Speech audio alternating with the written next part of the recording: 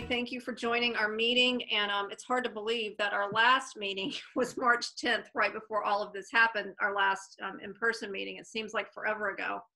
But here we are. So I'd like to call to order the May 12th Sherborn School Committee meeting. It's at 5:02, and we're going to get started. The first thing we're going to do is we're going to take any public comments. So before we get started, I'm going to kind of lay out the groundwork in case people haven't joined on the call before. The way this runs is since we're under an order from the governor about COVID-19, we're allowed to conduct our meetings via Zoom, and it satisfies our open meeting law. We still do have a public comment section. That being said, if you have a comment to make, there won't be a dialogue back and forth. It will simply be a comment. And after that point, you will be muted so that we can continue on with our meeting. And Sherborn School Committee, we're going to run this the same way we did on the joint. When we have a vote, we'll just take everybody off mute. Otherwise, if you'll raise your hand or somehow indicate to me either on the side or something that you wish to be recognized, and then I will call on that person. So with that being said, let's get started with comment, and anyone who has a public comment, and Dawn, if you'll help me. And also remember, in your vote, you have to state your name so that the person who is transcribing the minutes will have an easier time to write them down. So does anyone have any public comment before we go ahead? You see any, Dawn? No hands raised. Okay. All right. All right. So then we're going to move on. We have our CSA co-presidents. I see Hannah on there. So Hannah, if you want to unmute and give us an update about Pine Hill, because we haven't had one for a while. We were in school up until a point, and so maybe you can just give us an update about CSA, which the kids really miss the Friday meetings and the things that you all contribute to that. Yeah. Hannah Ireland, CSA co-president. Molly and I met last week to sort of try to wrap up the year. And we met with our treasurer, Heather, and it looks like we're going to be either a little bit above or just even with our budget. We didn't get to do our spring fundraiser or the luau and all that, but with the success of our other events and some leftover money from the auction, we're about even, and maybe we'll be like a little bit over. So that's good. We are busy trying to fill next year's positions. We have a couple open, some big ones. Tara Horahan and Royal Abrams are going to be taking over as co-presidents. So that's exciting. We've been doing a lot of talking and explaining how we're going to figure this out next year. Molly and I will probably help out quite a bit at the beginning of the year just to sort of transition and, make it smooth. We've also been brainstorming some creative ideas for fundraising for both, Monster Mash and stuff like that, and also for the auction, just because we don't know what it's going to be like, and we want to be able to be sensitive to people's finances, and but also be able to provide fun stuff for our kids. So we're working on that. And what else? Oh, we have our CSA scholarship for seniors. We have a couple of entries. It's an essay contest, and we're going to be voting on that at the end of this week, and then we give the prize in June. Mm-hmm. So I think that's it. Does anybody have any questions for Hannah? So if not, I'd like to say, Hannah, that I did that. I was a co-president for a term, and it's a lot of work, but I have to say the reward is great because you can see right when your kid gets home when they had a program, and that your money helped go to that. So I want to thank you all for all the hard work, because you have been very, very inventive on everything that you did for fundraising, and you made it fun for the kids, and you raised money. So all the way around, it was just a great result. And I know we're missing all these programs here at the end because what you do is very enriching, and without the CSA support, Pine Hill couldn't have as many enriching activities for our children. So thank you, and thank you to Molly too. Sure. All right. All right. Okay. Thank you, Hannah. Yeah. Okay, so now we'll move straight into the reports. Dr. Brown, I'm going to have you go first for the principal's report. excellent. I just unmuted myself. Very good. I recognize as parents and school committee members, you've received lots and lots of information as our teachers have moved from phase 1 to phase 2 to now phase 3 in the remote learning plan. But I did want to publicly recognize that the Pine Hill educators and support staff have risen to new professional heights since school closing on March 13th. Before the state and our school system officiated a plan for remote learning, and our teachers were already out of the gate forging ways to connect with students through Zoom or Google Meet for class meetings, et cetera. The social and emotional, the attention for social and emotional learning and care has been very impressive.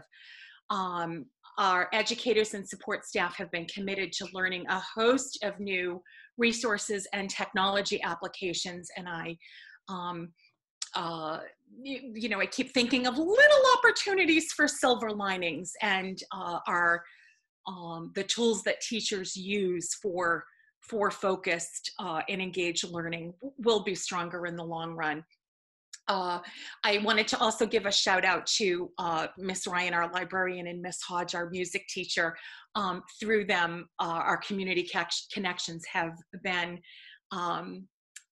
as strong as possible in this remote learning time through the all-school meeting and the opportunity for social connection and a little bit of frolic, not lost on the Pine Hill community, as we give virtual hugs and see one another's pets and connect levels. Behind the scenes, in addition to supporting teachers and their collaboration so that they can learn from one another, we've been busy, our administrative team has been busy recruiting and getting ready to hire. As you are probably aware, we have some retirements and some staff changes, so we're currently posting and recruiting for kindergarten, first grade, physical education, and one of our admin assistants in the front office is retiring. I am assuming our superintendent a little later on will speak about Mr. Carnes's news. Okay, so I will, mum's the word. I also wanted to just let you know, our teachers and many parents who've reached out to me for formal or informal reasons, I'm hearing a lot of people putting their heads together to come up with ideas for how we can continue the Pine Hill way of celebrating our students. So we're really looking behind the scenes, ways that we can recognize our fifth graders as they matriculate to middle school, welcome new kindergarten or orient new kindergartners who will be meeting probably virtually initially, and heaven willing in person a little bit later on. But lots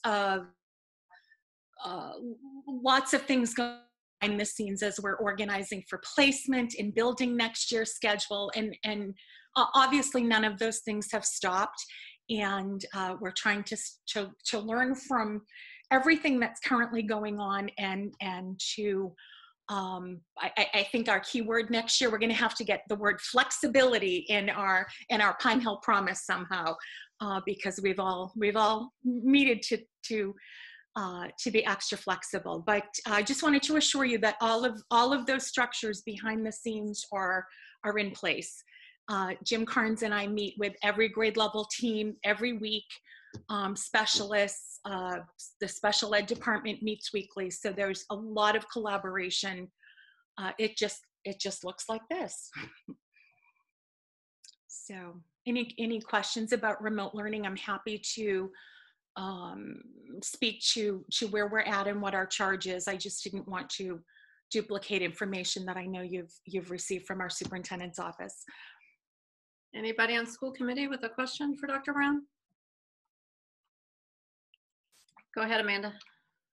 I don't have a question. I just wanted to thank you and everyone so much, because what you all have been doing is extraordinary. And I know that your teachers are doing it while they're trying to teach their own kids at home and juggling all kinds of things and working before the kids get up and working after the kids go to bed. And it's just all been extraordinary. Like there's so much richness coming at us every day that I feel bad that we just can't do it all, but it's all so great. So thank you so much. And please share our thanks with everyone on your team. I will happily do that. Thank you. As you know, every family's sweet spot is very, very different depending on their circumstances. So too much, too little, too hard, too easy, but the parent feedback solicited and just through good old-fashioned reaching out through our community connections has been very valuable to myself and of course our educators. So thank you for your support. Nancy? Yes, I had a couple of parents call and ask about some of the policies regarding teacher engagement. Because I think parents of kids in different grade levels seek engagement for teachers, and even parents with twins who are in the same grade, teachers engage a lot together. So I didn't know if Nancy, there's something I think wrong with your audio. Yeah, it's kind of, it sounds like you're in a cartoon. Can you hear me now?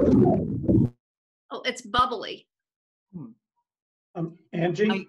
Yeah. I'm getting a I do Wi-Fi think- extender coming next week from Amazon because we're having Wi-Fi issues. I do think that if I heard the first part of your question, Nancy, Yep. that I'm actually going to talk to some of the remote learning questions that people might have. And so is Beth with me in the superintendent update, and then Barb can chime in too, if Okay. that's helpful. Yep. Okay. And then maybe that audio thing will work out. I just started to hear you and then it broke up. Okay. So we'll try that. And if it's not addressed, then we'll circle back around before we go on to the ever exciting warrant reports. So again, and I know, Amanda, you were speaking from experience because you're a teacher and a parent. So you're trying to teach not only your kids, but you're teaching the seniors where you teach. So it's different, but I do have to say that my son's class, it's been great. I sent Dr. Brown an email just wanting, and I have to say the extras I've really enjoyed. I've done drawing with Mr. Barry online because I'm not an artist, and I really did enjoy that. So I think all the extras too that Pine Hills put out there has been a lot of fun. So let's move on then to the superintendent update and the assistant superintendent update. And Dr. Keogh, I'll let you shift over to Beth because you all probably be complimenting each other. So I'm going to turn it over to you. Okay, thank you very much. And thank you, Hannah, for coming to the meeting tonight and for everything that you guys do with the CSA, and Barb for your update as well. I agree with Amanda that our teachers have really done an amazing job under very trying circumstances. I think you captured it well, Amanda, as you know, and Beth knows, and if there are any other teachers who have young children on tonight know, it's really, really hard to teach and co-teach your children. So it's been a big ask of our teachers, and I think that they've really stepped up. And I don't think any of us in the school department would say we've got it down. I don't think we're sitting back and now patting ourselves on the back and saying, yep, we're all set now. It's been a real, real challenge. The pandemic is a dilemma. And by that, I mean, there aren't any really easy answers. And to that end, we had some great parent Zoom meetings last week. We actually had 4 of them. I did those with Beth, and we did our best to answer questions for parents. Because this is an evolving situation, there really aren't easy answers. And I had a great conversation with a colleague of mine who's retired, and he's just amazed at what's going on in education because this has never, ever come up. Nothing even close to this. I tried to run some possible close kind of challenges, and he's like, nah, not even close. And I agree with him. It's just a big part of the challenge is that you feel like you're working twice as hard, but accomplishing half of what you'd like to. And that goes for pretty much anyone involved in the schools, and probably school committee too. So it's been a challenge, and but I thank you, Barb, and your staff for their hard work, and of course all of our teachers across the district, because we know how much time and energy you guys are putting into it. Along those lines, we will have a parent Zoom meeting next week as well. So we're going to try and do these more frequently, just because I think parents benefit from hearing about what's going on kind of from the top. And so we're going to provide these opportunities. It will be next week on Wednesday from 3 to 4. And, you know, all are welcome. We want to probably maintain the same format where people can enter their questions during the chat, but we're also going to ask parents to write down what they're thinking in advance, kind of like they do for challenge success events. And that way we have an idea of what's on people's minds in advance. So I'll be sending something out probably Thursday about that meeting that will take place next Wednesday. One of the things that Barb alluded to that I realized, since we haven't had a school committee meeting, I'm not sure every school committee member knows this, but I hope so. We have actually asked Jim if he'd be willing to step up for the interim assistant principal job at Chickering School over in Dover next year, because he has been doing such a fine job this year at Pine Hill. He seemed like the most logical person to reach out to. And the reason there's a vacancy there is because Deb Reineman, who's the current assistant principal at Chickering, is stepping into the principal's role. So these are tough decisions that we've made about interims. But again, this is due to this really evolving and uncertain situation. If you think for a minute, if you wanted to conduct a principal's search in the middle of this, would your pool be the same pool you would have if you did not have a pandemic going on? In other words, would people potentially pull back and say, I'm not applying for another job during these uncertain times? The economic uncertainty makes me nervous. I have a family, I need a secure position. Does that result in a possibly changed pool? And I've concluded that it has, and that's why we've gone with some interim positions for this coming year, FY21. And we're very, very fortunate that we have people in-house who can step up for these roles. So Jim, I know he's not here this evening. He's not feeling well. He would typically be here. And I just want to extend my appreciation to him for what he's done during this past 6 to 7 weeks, and for what he will do as we transition back to Allison in roughly a week. And then beyond next year. So, but that's a 1-year appointment, and you know, we'll see how it goes from there. I wanted to let the school committee know that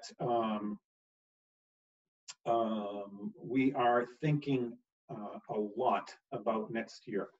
And again, the big challenge is that we frequently don't know what the guidance will be from the governor or the commissioner. And I don't mean this in a disparaging way, because I actually am really, truly grateful to the hard work that they and their folks have done.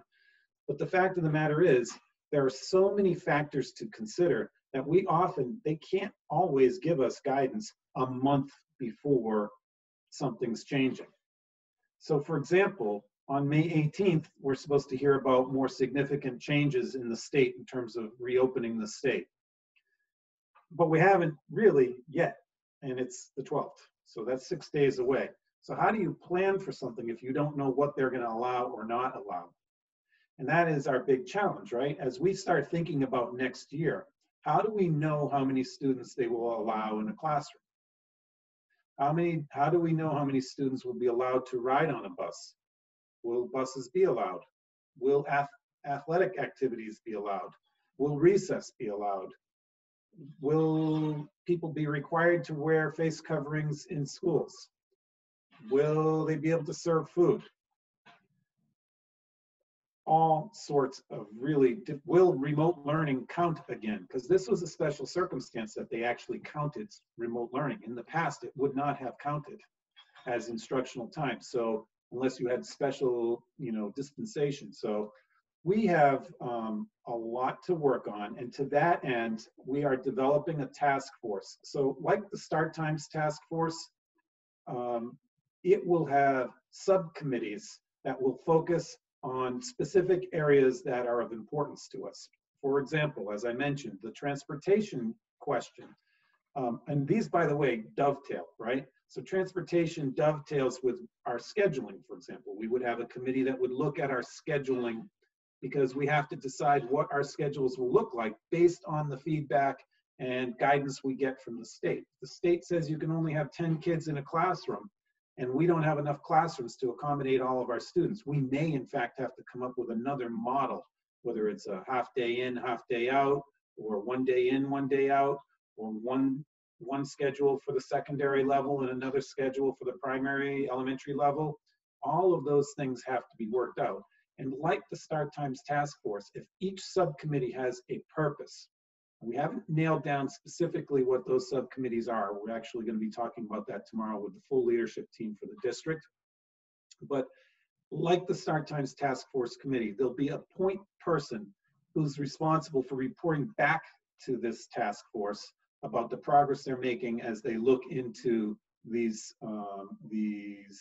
potential issues. For example, there should be, I would argue, some kind of committee that looks at the health regulations, whether they're from DPH or from the Board of Health.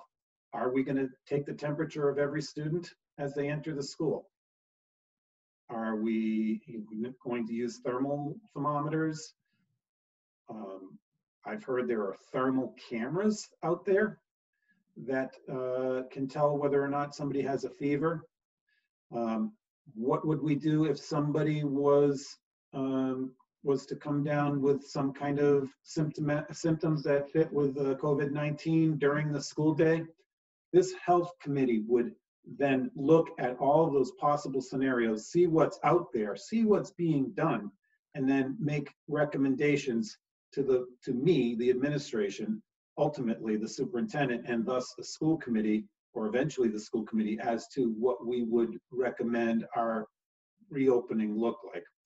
We're starting to get some really cool guidance in this regard. For example, this morning I was on a conference call with 4 administrators from Europe, 2 from Germany, 1 from Copenhagen, and 1 from South Korea. And so all international schools, so a little different, but they have had to grapple with this stuff before us, right? Because their openings are happening now. So this is really, really helpful to us. We're getting all sorts of really cool information. And so we're getting that ball rolling. So I wanted to be sure that the school committee knows that we're on it, and that our families know that we're on it, and we're working on it, and we're going to continue to work on it. It isn't going to be easy. I suspect we're going to be really busy this summer.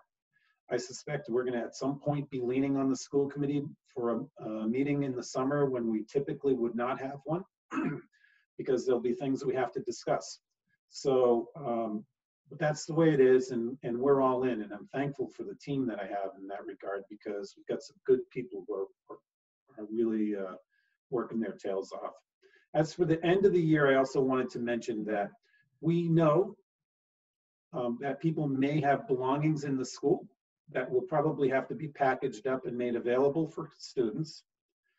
We know that that's going to have to be arranged for, and we also know that people have our things that we're going to want back before the end of the year. We're working on that. We're working on that right away. We know we still have some time, but we want to make sure that we do that safely and consistently. And so you will be hearing more about that soon. Now, to speak to Nancy's question, I didn't. Maybe you could ask it for us now, Nancy, if your mic is working, and then because I was going to have Beth weigh in on kind of the remote learning and how that's working thus far. Can you hear me now? Perfectly. Okay, great. So I think it's a couple of part question, but one is, I guess, is there a different policy in teacher engagement between elementary and middle school? Secondly, what prompted the call was a parent a parent and a group of parents and someone elected to call me and said, we're noticing differences between grades of teacher and grade engagement at the elementary school level. And we're noticing it within one grade level. So what is, is there a guideline, what is the guidance that teachers are given for engagement? And when I say engagement, I guess what I'm talking about is the interaction through like a media like this, like a Zoom meeting, not homework. You know what I mean? Just like the level of engagement. Mm-hmm. Do you want to answer that, Beth? Or because I'm happy to as well. But yeah, I'm happy to. And Dr. Brown raised her hand as well. So how about I start, and then Dr. Brown, you pick up where I left off? Okay, so thank you for the questions. So at the elementary school, the expectation is that every classroom teacher Zooms with their students 4 times per week. And that can look differently. It could be an early, a morning meeting from Responsive Classroom where they get together and they do an activity and then talk about the work for the day. It could be an interactive activity later in the day. It could be a mini lesson. It could be a small group where they're processing, parts of a story. It could be extra help for math homework. And then on Friday, as you know, we have the sacred all-school meeting. So that counts as the 5th kind of touch point for students during the week. At the middle and high school level, the expectation is that for every class that a child has, which ranges between 6 and 8, that they have 1 Zoom session per class per week, and then access to office hours. So the difference there is they have numerous teachers for single subjects, whereas our elementary teachers have to plan for all 4 subjects, including literacy, math, science, and social studies. And so it looks a little different because the models and the expectations of teachers at all 3 levels are different. In terms of how the Zooms are used, I mentioned that a little bit, that it ranges from teacher to teacher.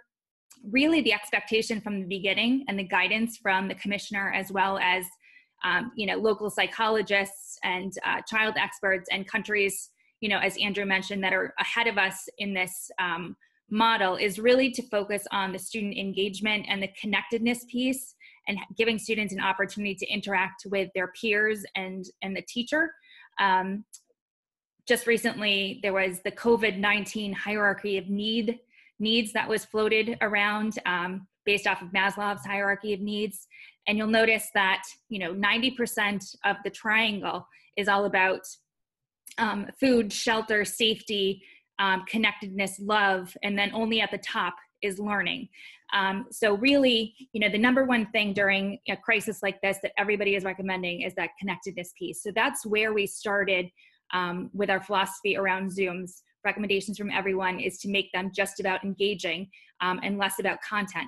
However, since we've started to move forward into phases 2 and 3 and moving forward with the curriculum, we have given teachers some leeway as to they can bring content and curriculum into their Zoom meetings. However, it shouldn't be new information, because we can't assume that students can log on to a Zoom session Wednesday at 10 o'clock. Every child, every family has different circumstances, and we want to make sure that all students have access to the learning. So while students might learn about a concept from reading about it in a textbook or watching a brain pop video, they can process it as a class afterwards. But again, the lean is really towards the social emotional component first.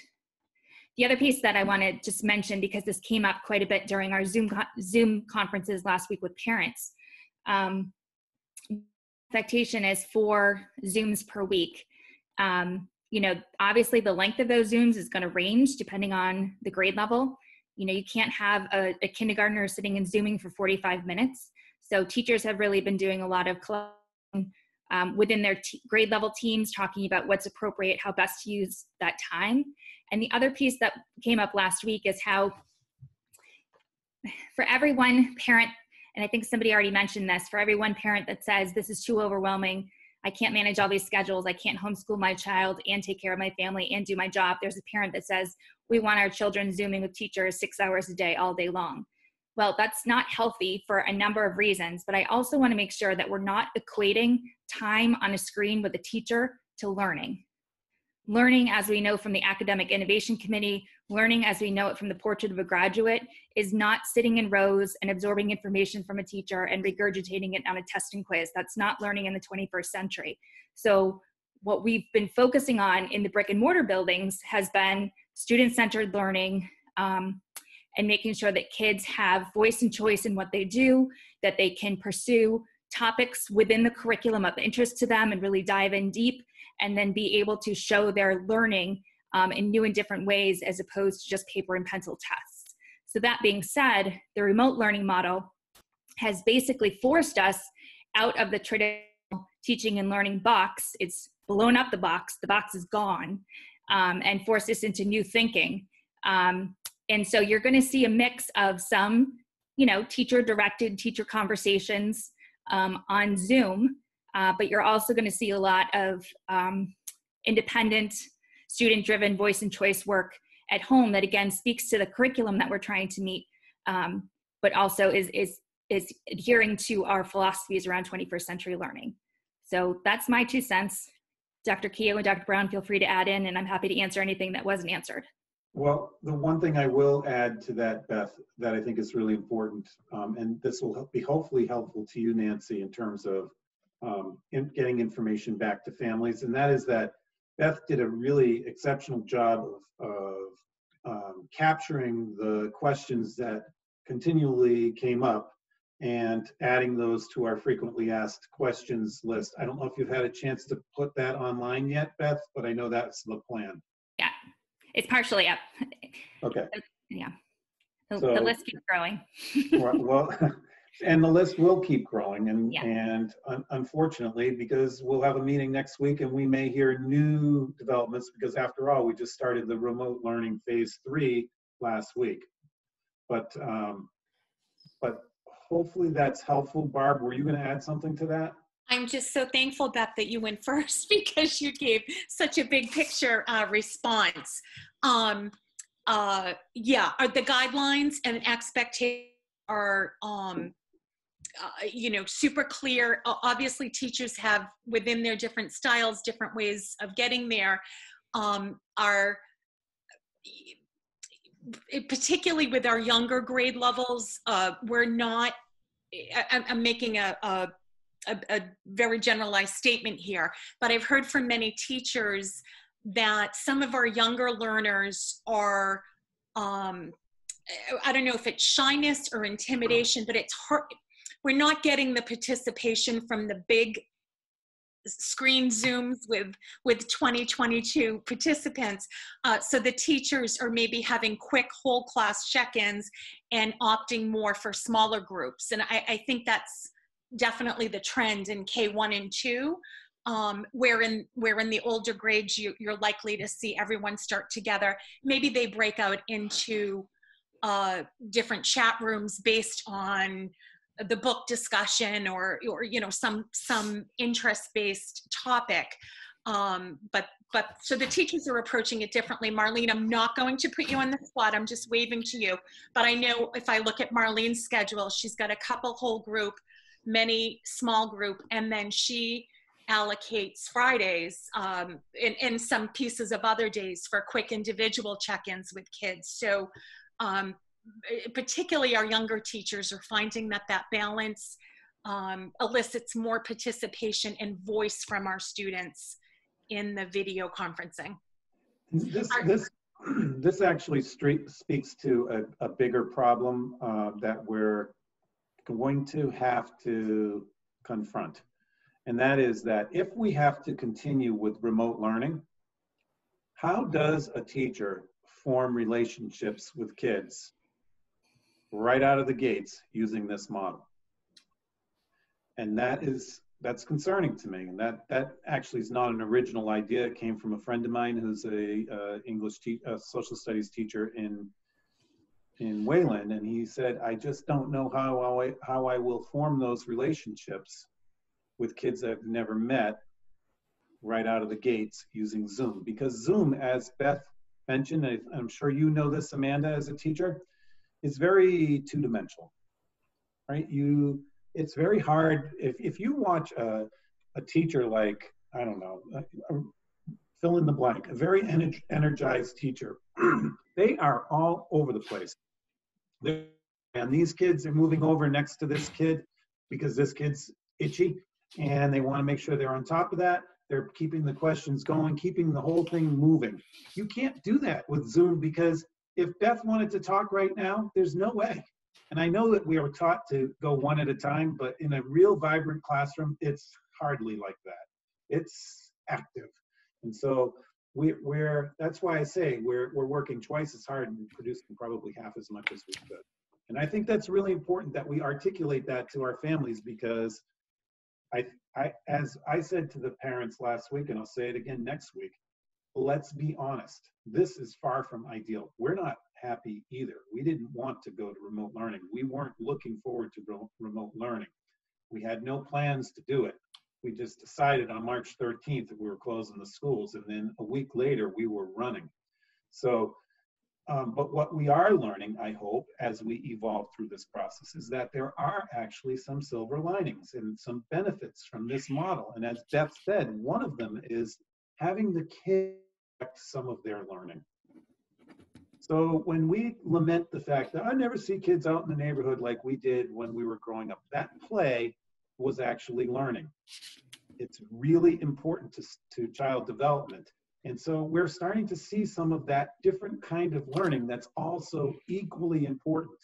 So I think it's a conversation that's not going to end. We're going to be having this discussion. As long as we have remote learning, we're going to be having this discussion. But I would contend that the folks who are doing 6 hours of instruction on Zoom are not accomplishing any more than we are. I doubt it, because I doubt that there's only so much a human being can take before it's just like, so it's a really challenging thing. And I'm glad you brought it up, Nancy, because it's something we have to continually discuss. And I think that the surveys that we did and the surveys that will come in the future are really critical to telling us how we're doing with that. And that means surveying of teachers and faculty and students. How are we doing with this? Sorry, Beth. No, and I just, one more thing to add too is we all are well aware of this, but we had no preparation, no time to jump into this. So our teachers have all created their own wheels, and they're sharing their wheels with their grade level teammates to the best extent possible and tweaking them. But they've been triaging and just working nonstop since this all started. Dr. Brown and Mr. Carnes have started to build in opportunities for teachers, in addition to everything else they're doing, to come together and start sharing ideas across grades about what's learning. This is the first time that they've kind of almost gotten to stop, or at least slow down a little bit and figure out, you know, what this train is that just hit them and how to move forward. But I know moving towards the summer, there's going to be a lot of conversation about what practices work online, which ones don't. I'm already investigating a blended learning class that I'm hopeful that most of our educators will take. And in looking at blended learning, you know, there's a lot of research out there, especially at the college level, because this is not new to them, which says that, you know, it's much like the flipped classroom model, where students should be gaining the information and the content on their own independently through videos and reading. And then the time together should really be about processing that, so that teachers can check in, as Ms. Custodio is doing, with small groups, and really see how kids are doing, as opposed to looking at a screen of 22. So there's, you know, as Dr. Keough said in the beginning, this is a work in progress. We're by no means perfect, but we have a lot of discussion and sharing to do between now and August. Does anybody on the school committee have any questions for Dr. Keough or Beth? Okay, with that being said, in the report in your packet is a warrant report, which is just the bills that I signed off on, and that's contained in there. Anytime you want to see them, you can. Of course, town hall is closed now, but you could make arrangements, and if you so desire, they will make them available to you. Next, we're going to move to our fiscal year 21 budget update that Dawn's going to present. Yes, thank you, Angie. And I have to thank Angie because she's been meeting us in the parking lots to sign the warrant. So it's become a chore in itself to figure out how we get our signatures. So thank you for your flexibility. We'll be reaching out to you on Thursday morning for another parking lot meeting. We clean our pens often, Angie. Yes. take this opportunity to update you a little bit on fiscal year 21 budget. Capital is something that has been transpiring since our last meeting. Angie and I were both reached out to by the Sherborn Capital Committee about I think it was 4 to 6 weeks ago, that at that point in time they were looking at doing a smaller version of their annual meeting in June and then a larger one in the fall. And so they were asking all the town departments what capital projects would be necessary to approve in June and what could be put off into the fall. So we'd already started having that thought process when in the following weeks they actually completely moved all of town meeting until late summer, early fall. What that means for the school is, as you know, most of the capital projects, the timeline that we complete them is in the summer. So we had already had already pulled 2 of the projects, saying that we definitely wanted them on the June meeting. And in addition to that, we proposed to the town different ways that we could fund it if they wanted to pull those off of capital. And that's actually with the postponement of the annual meeting until the fall. We're moving forward with funding 2 of your projects with available funds so that we can complete in the summer. The first project is the heat isolation valve replacement. If you remember, we were able to look at that project a little differently. It's going to come in at like under 10,000. We did put it on capital for 10,000, but with the closing of the school, we do have some maintenance cost savings that we're utilizing to take care of that project. And we actually have the contractors slated to begin actually on Monday to go into that wing and replace those valves that we've been concerned with that are original to the building. The second project that we knew we wanted to do this summer was the counter and sink areas in the C wing. We did a prototype of that in the teacher's lounge this past year, so we sort of knew what we needed to take care of, and we had a quote that would be less than 20,000 to do the 4 classrooms. So we, in order to be able to do that this summer, we're proposing that we use your building rental fund to cover that cost. So I think if you look back at your revolving fund statement that we presented in March, you have about $65,000 in that fund, and we still haven't recorded the $15,000 of rental income from Sheeta. So $20,000 would not be a huge impact to that fund, but it's a huge impact to the school in order to get that work done this summer. And in fact, we've already started placing the orders for those cabinets and sinks, and we expect that to be started also in late May and completed within like 2 weeks in June. What that does is it sets up our custodians to get a lot of that capital work out of the way so then they can go in and do their summer cleaning and prepping without the interruptions of other contractors in. So I think it worked out well that we had already had this thought process, because then when the town did postpone their annual meeting, we had a plan B that we could quickly enact on. And so that is an update on the capital. So your third, on the ones that we're doing now, your third project was the HVAC replacement in the computer room. We'd already said that's fine to wait to do that next year. So that'll be on the fall town meeting. So that'll be your only capital project that will go before the town when that meeting happens. Any questions on the capital? Okay. For that HVAC, does that get pushed to the following summer, or does it get done over maybe one of the breaks? Yeah, we're thinking we could probably do it over one of the breaks. So that's what we'll do, is once it gets approved, we'll maybe be able, depending on the weather, winter break or one of the other breaks. I don't think it's not intrusive to the interior of the building. And so I think that's why we have more flexibility when we'd be able to do that. We haven't had any, I don't want to knock on wood, but we haven't had any operational issues with that unit. We just know it's past its useful life. So we were fine with pushing it off if it sort of helped the town's process. Thank you. So on the operating budget, when we did your final budget approval in March, you know, we were discussing the enrollment situation in 4th grade. And we had a plan in that if we felt like we needed to add a section based on how the numbers were coming in, we would fund that teacher through your non-resident tuition fund. So with placement beginning, administration has decided to add that section to 4th grade. So you will actually be up a section. For next year, it'll be 20 sections. So you'll have two grade levels that will have 4 sections, 1st grade and 4th grade. That will give you most of your class sizes in the 18 to 23 range. And I think even more so, we'd already decided that this was the route we were going to go, but I think even more so with the pandemic issue that we're in right now, class sizes are going to probably come into play. And so it's prudent that I think that we add that section. You have funds in your non-resident tuition fund to cover the cost of the teacher. So that is not being funded by your operating budget. And then we can assess where we need to go the following year and decide if we need to include it in your operating budget for the following year.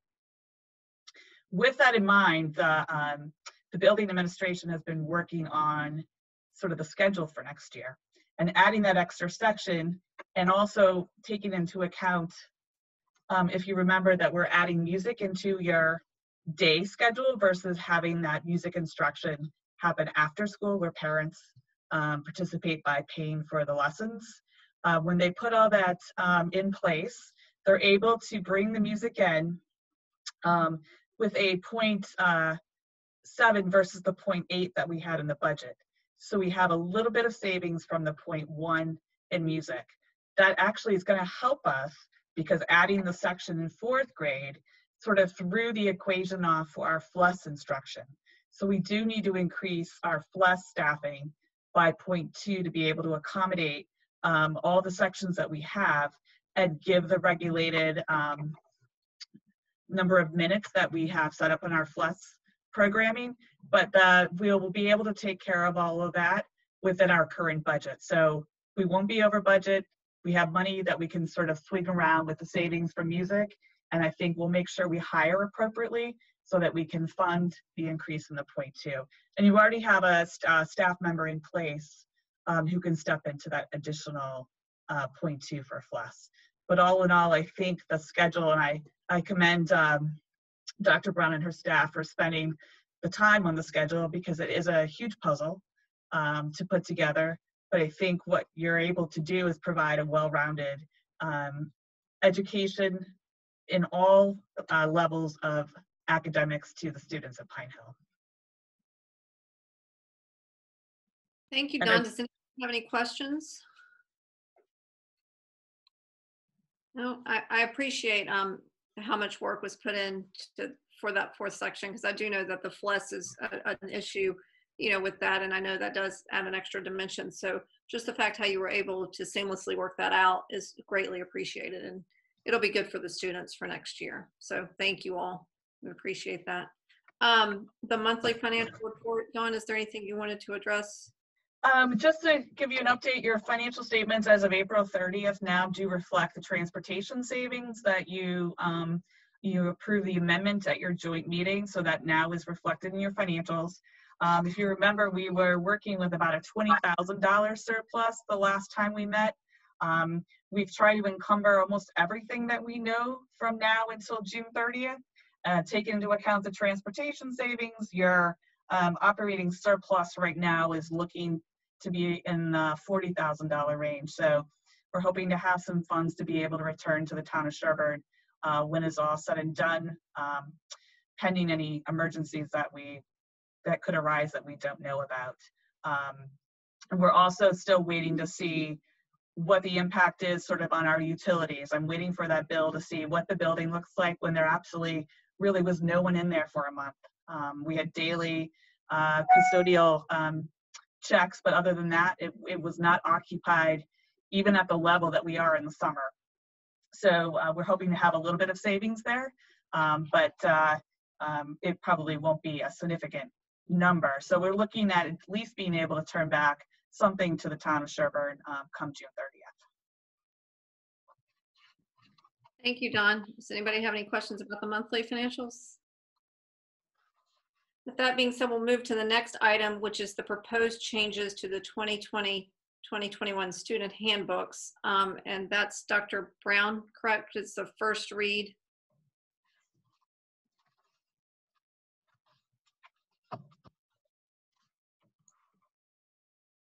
Hi, I shared with you a list of the things in the handbook that are updated from year to year because they're specific to faculty names or schedules or building maps, those kinds of things. Our school advisory committee, obviously we haven't met since the beginning of March, so we were always conceptually considering things that we should update and change in our handbook. But truth be told, we hadn't really sunk our teeth into that conversation yet. As I look at the handbook, there's nothing, you know, other than revising information about building routines that will equate with the start time change, and perhaps a lot of information that may be an addendum to the handbook around COVID-related routines that are to be determined. There's no big procedural changes to the handbook.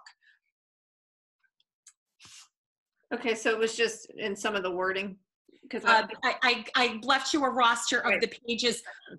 Anything that again is specific to the schedule, specific to naming people such as the school committee or the school advisory committee, all of that will be updated when we're done with hiring and all of that. But there's no big procedural changes. I'm not aware, you know, our attorneys are always advising, or as a school committee, as you're updating bullying policy, et cetera, that automatically gets updated in our handbook. But there's nothing by way of a new conceptual idea that we were planning to bring to the handbook. okay, and we May did I add something? Yes, go ahead. Angie? Yes. What Barb said is really important, obviously. Yeah, there will be changes to our procedures next year, no matter what. If we had a regular opening, it really won't be regular because we would still probably be practicing social distancing. There may be markings on the ground. There may be, you know, rules around water fountains, hand washing. There's a great website that I visited today. I believe it's the International School of Copenhagen. They had an excellent website that listed out all the kinds of rule changes that they're going through as they go into this new online model. We have a lot to chew on, but we would never be able to put that in this handbook. So those kinds of things, though, Angie, would be the kinds of information that we would keep the parents well informed of in advance of any kind of opening. Okay. And I'm happy, perhaps at the September school committee meeting, to provide specific information to the school committee packet for your knowledge. I can't envision yet where our leadership team is spending a lot of time thinking of possibilities. And of course, what's relevant to the handbook will be incorporated. Well, thank you, Dr. Brown. The next item is the school improvement plan. That's also a first read. The school improvement plan in your packet, again, through input from our curriculum leaders or our parent advisory group, all of the work that our leadership team does, our faculty, teacher leader teams, as I went through our current school improvement plan, I was pleased at how much we were able to attain in the first 3 quarters of the school year, this current year. But you'll notice that the big tenets that we're working on, we rolled into next year, and of course incorporated under the guise of student wellness and innovative teaching, which are sort of the overarching tenets in our school improvement plan. making even more effort to concretize the steps with innovative teaching tools and pedagogical shifts that we're making, in part due to remote learning and in part due to all of the Portrait of a Graduate work and 21st century learning work that we're doing. So you'll notice that the big tenets are the same. We're working to grow our teachers in their workshop model for reading and writing. We are working to incorporate new social studies standards, which was probably the area we made the least amount of progress in this year. There was definitely progress. There was K through 12 coordination, but we didn't get to the part where we really nailed down the power standards K through 12, or I can speak for K through 5, that will drive the decisions we make into next year. So those will continue to be big focus areas. It goes without saying that student wellness through responsive classroom, through all of the tenets of challenge success, and through best practices in research are all the more important as we reconvene in typical and atypical ways in the fall with reunite our teachers and learners, having all experienced a very anxiety-provoking, unsettling time in history and very fragmented society. And so we look forward to really putting our money where our mouth is to make sure that we are leading with well-being and student connection in the utmost positive regard and respectful learning communities. I noted some of our benchmarks. We're delighted. We were planning to offer responsive classroom training again this June, as we did last June. Last June we had 15. We maxed out the available enrollment with 15 educators from Pine Hill and another 15 from Chickering.